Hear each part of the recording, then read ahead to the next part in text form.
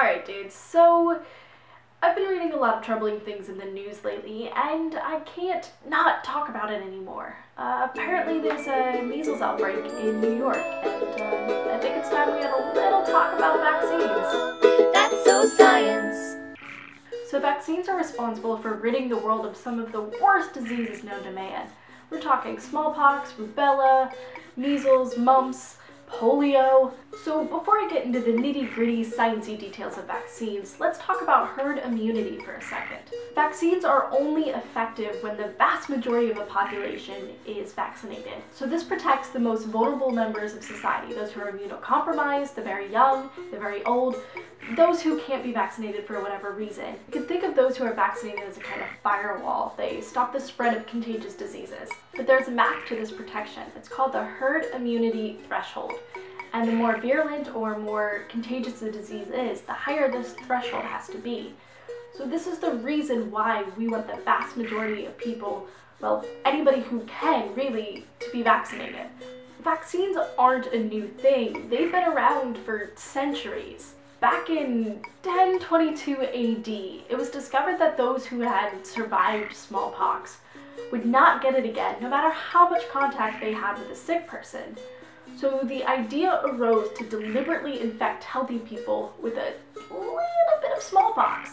And this usually happened by crushing up a dried scab from somebody who had smallpox and taking that powder and putting it into a small scrape or cut on somebody's forearm. So this early form of vaccine was called variolation, and it proved to be incredibly effective.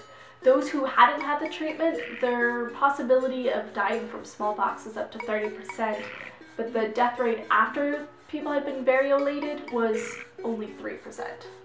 And then something amazing happened in May 1796. It was discovered that milkmaids who had gotten cowpox would not then develop smallpox.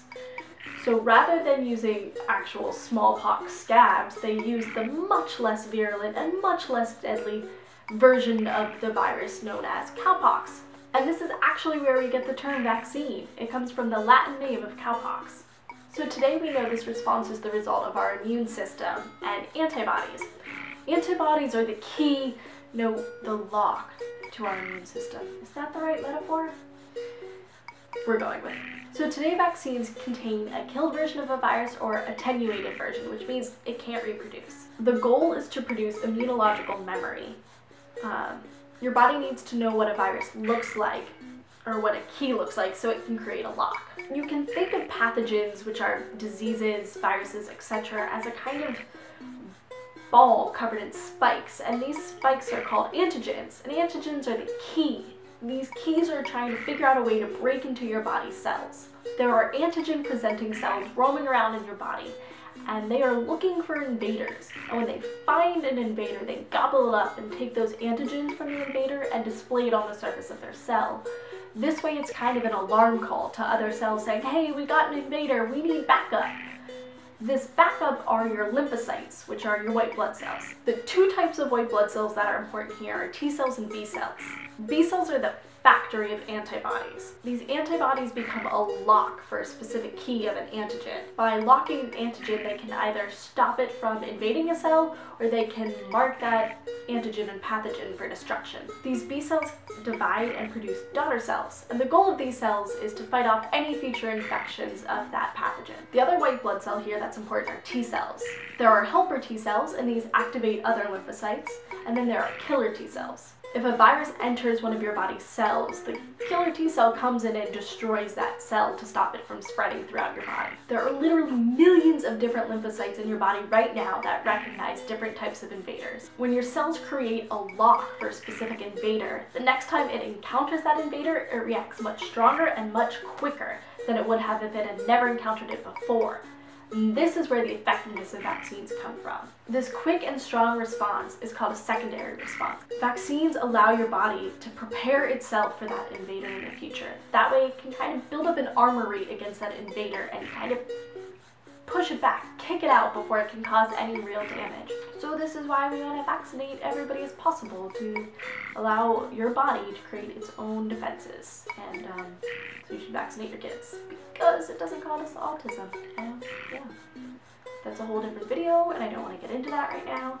But please just vaccinate your kids. They're good. They protect people from smallpox and polio, which are awful diseases that are still on this planet. They haven't gone away. They haven't disappeared. They're still there and still very much a threat. And if we allow our population to get below that herd immunity threshold, we get into some very dangerous territory. So please, vaccinate yourselves, vaccinate your kids. Alright, thanks for watching. If you have any questions or comments, please leave them below, and don't forget to hit that subscribe button. You can find me on other places on the internet, such as Tumblr and Twitter. Check out those links in the description below.